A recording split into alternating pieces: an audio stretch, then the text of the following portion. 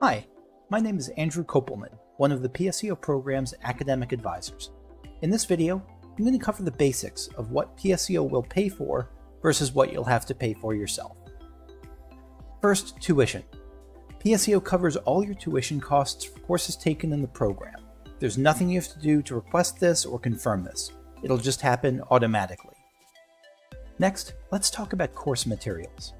Starting August 16th, you can order most required course materials to pick up through the Kaufman bookstore on campus. If you're unable to come to campus, for example, if all your courses are online and you live far away, then you may be able to order your books shipped to you. The process will function like a library. You'll check the required materials out at the start of the semester and return them at the end of final exams to avoid being charged. Watch your email in early August and we'll send you a written and video guide then showing you the details and process to go through to ensure that you don't pay.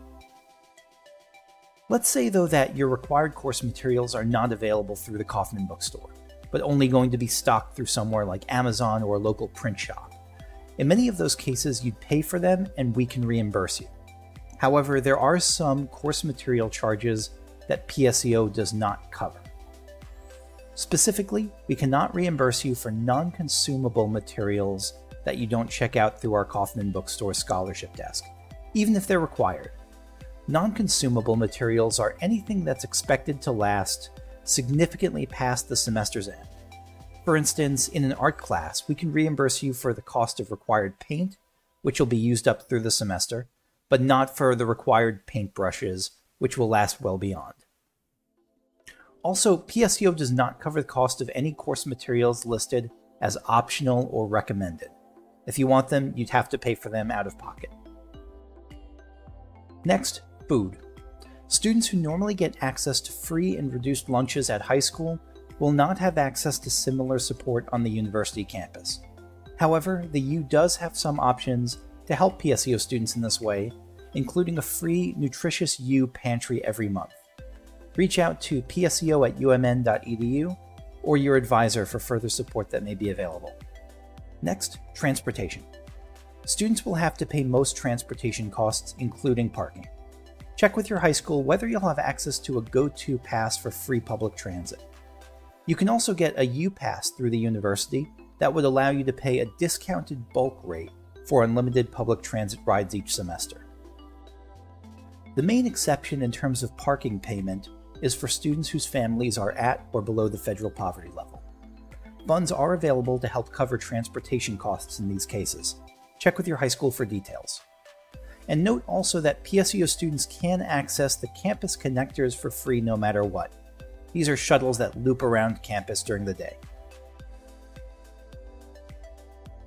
Now, as far as healthcare services, each healthcare service on campus is a bit different in how open they are to PSEO students. I'll talk about two key centers you might hear about on campus: Student Counseling Services and Boynton Health.